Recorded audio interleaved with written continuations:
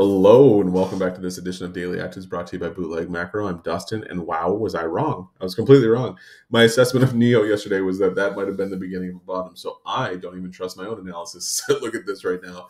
Now we look at the price being down at $10.67 after being at 10 or 11.50 just the day before. Yikers, what a Friday. I'm sorry for people.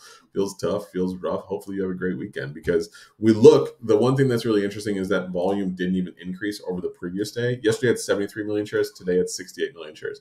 This wasn't even an abnormal day. I don't know if there's there clearly wasn't a catalyst. This was just the way the market broke today.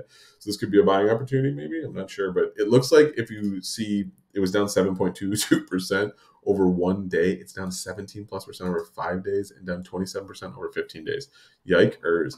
We're looking at the signals. We've got go short on the short term and intermediate term. There's still no signal on the longer term. The trend indicator is showing that we are bearish in the short term and the intermediate term, still bullish on the long term. Still good to see. The overall rolling sentiment right now isn't a falling bear. It looks like we've seen some positive kind of changes here on the 2-day rolling sentiment.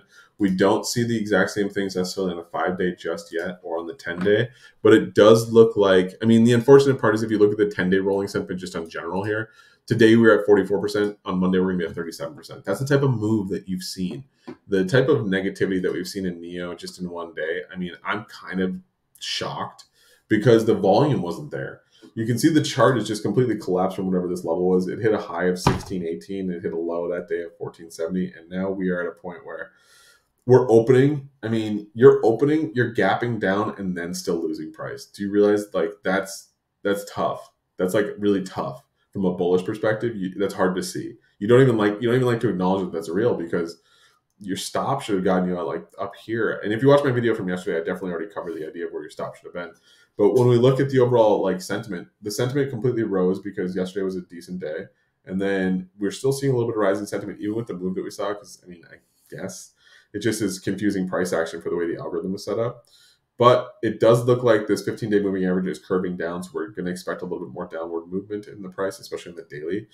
The overall volume, again, the volume isn't breaking out with the price movements being so extreme, but I guess if you want to still be bullish, that's actually a really good thing to see because it means that the volume is not supporting the downward moves, which means that bulls will eventually return in numbers and in strength and start to propel the price higher to highs that have never been seen before in the NIO stock.